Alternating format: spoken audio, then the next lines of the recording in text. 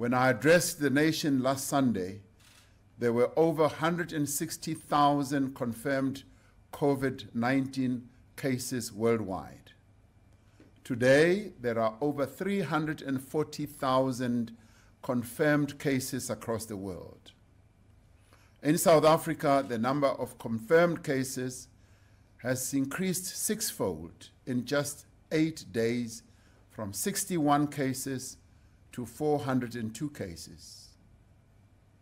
The National Coronavirus Command Council has decided to enforce a nationwide lockdown for 21 days with effect from midnight on Thursday, the 26th of March.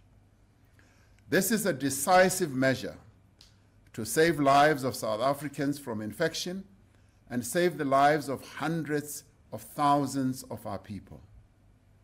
While this measure will have a considerable impact on people's livelihoods, on the life of our society and on our economy, the human cost of delaying this action would be far, far greater. The nationwide lockdown will be enacted in terms of the Disaster Management Act and will entail the following. From midnight on Thursday, 26th March, until midnight Thursday, the 16th of April, all South Africans will have to stay at home. I have accordingly directed the South African National Defence Force to be deployed to support the South African Police Service in ensuring that the measures we are announcing are implemented.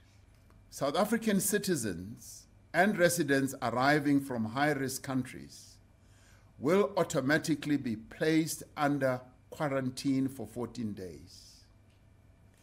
Non-South Africans arriving on flights from high-risk country we prohibited a week ago will be turned back.